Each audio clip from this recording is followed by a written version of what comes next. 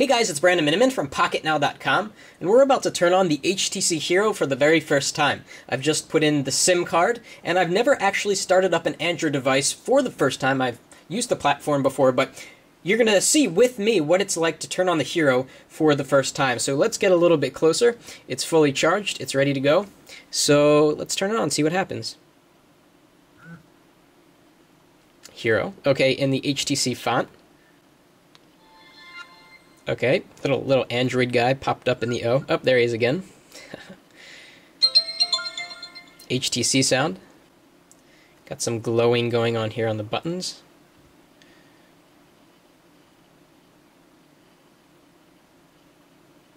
Screen locked. Drag down to unlock. Okay.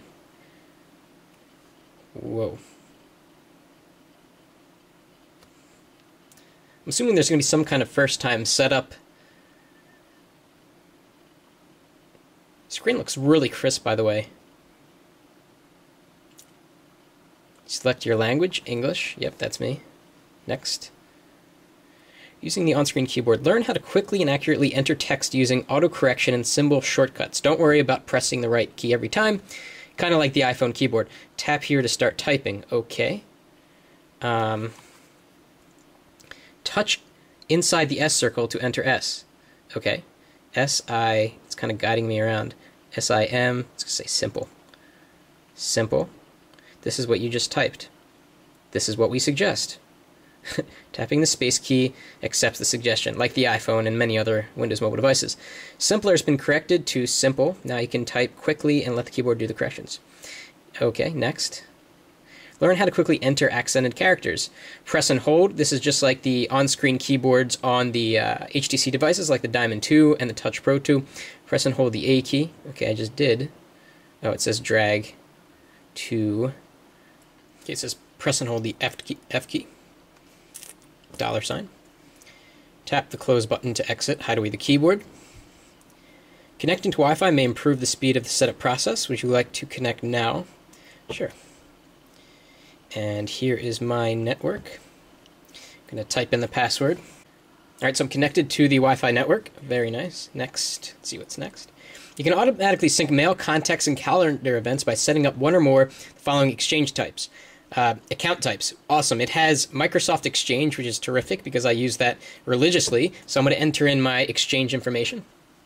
Alright, so connected to the Exchange server, and it's asking me, do I want to sync mail, contacts, and calendar? And of course I do. It doesn't look like task is on here, which is kind of interesting. Let's go to next, processing.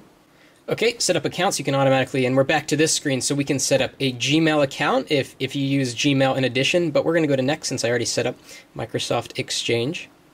Looks like the trackball lights up.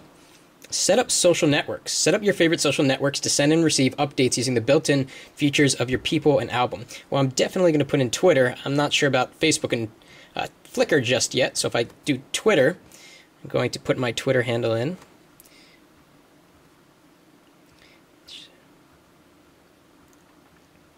And let me put the password in there. Okay, I put the password in and log into Twitter.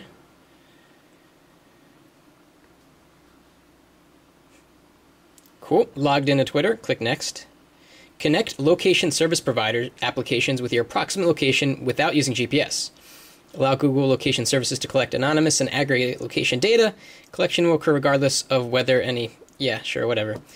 To learn more about doing the following, go to htc.com/hero and click Finish, and I think we are going to be taken into the Sense UI interface. Awesome, so here we are in the Sense UI.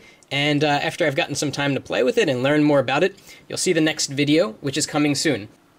So overall, a pretty great first-time setup experience. I like how it walks you through creating a new account and adding your Twitter account and Facebook. I like how it walks you through how to actually use the keyboard. I think some people may misunderstand the keyboard and think you have to be extremely precise when typing. When that's not the case, you can hit approximate areas, and it will still understand what you're trying to say. We'll be back soon with more on the HTC Hero. That's it for now.